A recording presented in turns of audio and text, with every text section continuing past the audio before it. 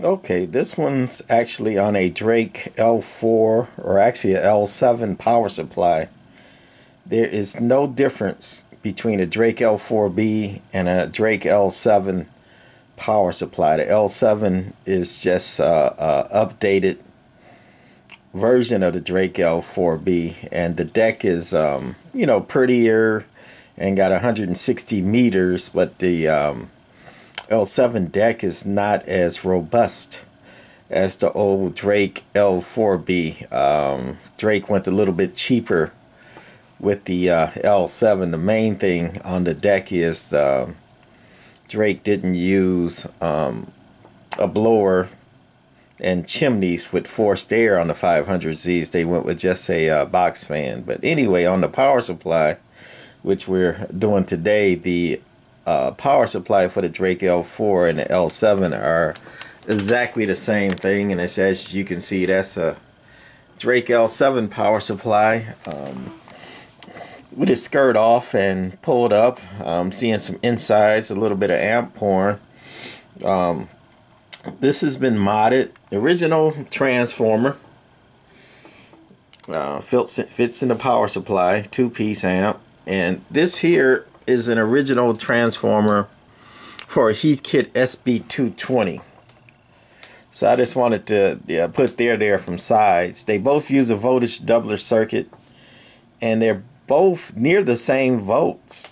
It's just, you can see, the Heathkit and then the Drake. The Drake is it's about 20% bigger and just more robust, and it'll handle more current than the Heathkit. One of the reasons the Drake L4B is much better and sturdier or more robust amp than a lot of other 500Z amps like the Heathkit SB-220, or should I say especially the Heathkit SB-220. This has a Nomad high voltage cap PC board in it. Had to do quite a few mods to get the Nomad board to work in it. It doesn't fit exactly. Had to do some mods to get it to fit. The Nomad board comes with the diodes on it too, and I ended up having to cut the diodes off, but there's a reason for that too, to get it to fit. And it's got modern snap-in caps.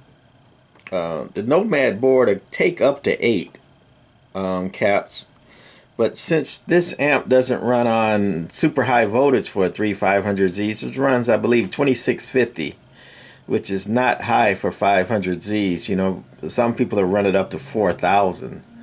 But anyway, at 2650 with the Drake L7 here, only needed 8 of the caps. And as you can see, one cap is not installed there. With 8 450 volt caps, that would be 3600 volts that they can handle. But you want a safety factor, so I didn't do the math on, I got 3600 volts worth of cap, but 2600 volts coming out the power supply. So I got a pretty good safety margin. That's probably about 30% for somebody that want to do the math for me. But anyway, not much to the top, just a cap board. And also originally, Drake used some heavy-duty bleeders, some 50 watters that went across, one here and one there. And they used them not only for super heavy duty bleeders, which is unnecessary because both Drake and this board, the bleeders are behind the board across the cap. The equalizer resistors and bleeders, dual purpose. You can see a blue one right there, a little flame proof. They're under the underside of that board. So what Drake really used those bleeders for, they used them for voltage dropping resistors to get bias.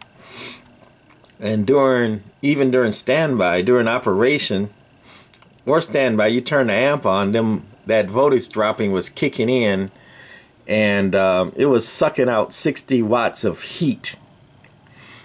Even in standby, you turn on the the amp, the bleeders, and the voltage dropping thing kick in, and 60 watts of heat was always happening in this power supply. And of course, you know, with the covers on and all that, there's no fan, so it was a heat monster just from those bleeders. And that's the way most amps manufacturers got cutoff bias back then, you know, 50 years ago. I believe this amp was made in the 70s. They dropped some of the voltage off the high voltage, which, you know, when you drop voltage like that, it's a lot of heat involved. And modern thinking, you don't do that. You put a resistor in the cathode of the tubes, which, you know, doesn't really draw power. It's almost a ground potential there anyway. And actually, you're raising it above ground. So very little power being drawn, and it's just as effective, if not more, at cutting off the tubes.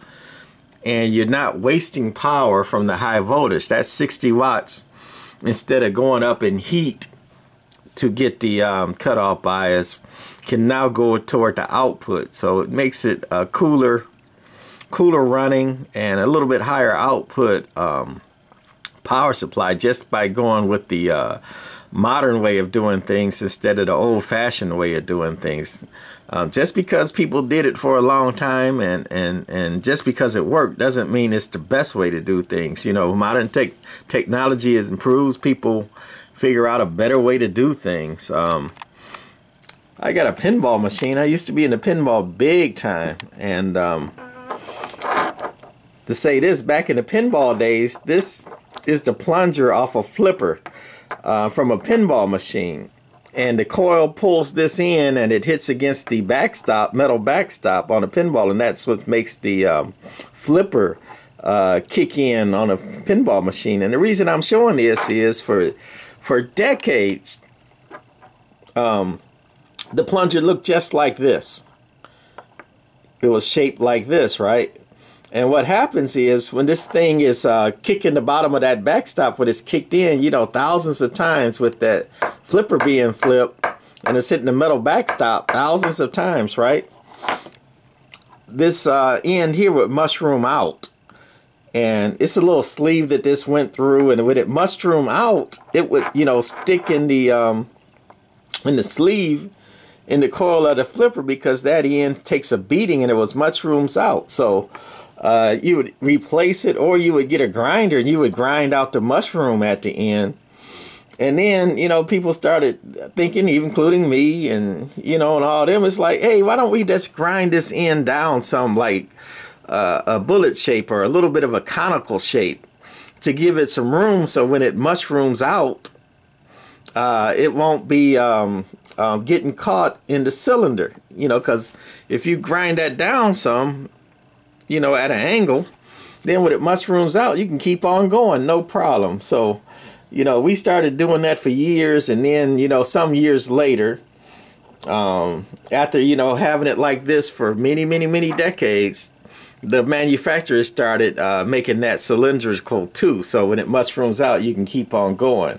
And I only say that is to say, just because somebody did something for years, that doesn't mean it's the best way to do it. I remember reading that when doctors did back surgery and they put in a metal rod in your back, they would, you know, drill the hole in the spine and then tap it in there, you know, with a small tap hammer. And they did it for years because, you know, that's the way they did it, right? And then somebody said, hey, why don't we drill it in instead of tapping it in? Because that tapping on your spinal cord caused, you know, almost as much damage as, you know, what your original problem was. To tap it, your spinal cord didn't like that tapping. So anyway, they got smart and they started drilling it in or screwing it in. And that made it much better. You know, once you figure it out, it's like, aha, you know, we should have been doing this from the beginning. So I just say that just because somebody do something doesn't make it the best way. But not a lot up here, and then underneath, not a lot to power supplies. Instead of having a bunch of diodes in a string, this was already done, not my mod. But anyway, these are 2 block diodes, and all they are is a bunch of diodes in one package. I think this is 10 kilovolts at 1 amp each for that, and it's a voltage doubler scheme. And then just your terminal strip for 110, 220. Also your circuit breakers for safety, and that's about it to this thing. Oh, over here was another dropping resistor that was tied into those other ones, the big ones up there, and then this one was a lower ohm or lower resistance. And since I'm not using that dropping voltage, I decided to just leave it in there. You know, just if somebody wants to, you know, get it and mod it back, it makes it a little bit easier for them, but that's not used at all anymore. And also Drake did a little interesting thing to get the high voltage and the low voltage on the transformer, that they did it on the input side. You know, you got 4 coils on the input side, so you can change from 110 to 220, you know, using jumpers if you see the red and the green there. But also to go from SSB to CW, which is basically high and low on the amp, it changes the taps, some of the taps on the transformer on the input side from series to parallel. And that's how they make a high and low for the high voltage on it. A little bit interesting design. But again, this ain't no Heathkit. I like this amp a lot. And I think that's about all I wanted to go through today. The Drake L7 or L4 power supply. Before we put it all back together and get her going with the Drake L7. All right. That's going to be it for this one. Bye.